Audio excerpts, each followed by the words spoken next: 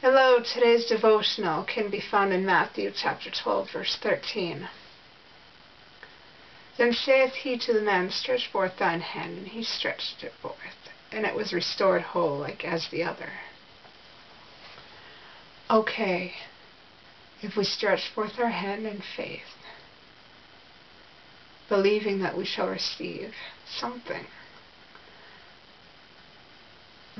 believing that it will help us to restore our hand, extend our hand in faith, blessings shall be restored to us that were once promised us in the pre-existence. Because we all came from heaven. We all lived with Heavenly Father, and most of us came to earth.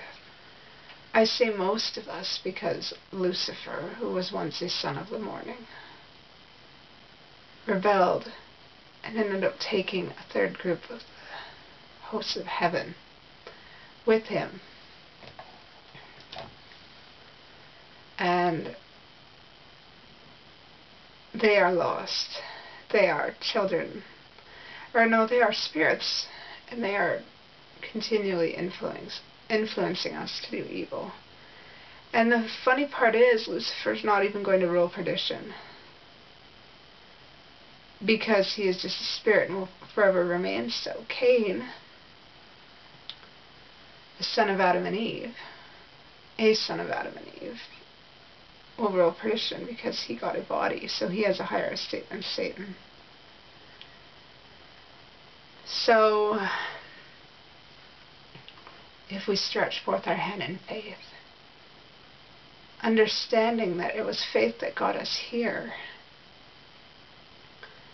we shall have blessings restored unto us. And we shouldn't fear to stretch forth our hand in faith. We should use wisdom, but not be afraid. For the Lord is with us. Christ died so that we could stretch forth our hand in faith, and it means something. Because honestly,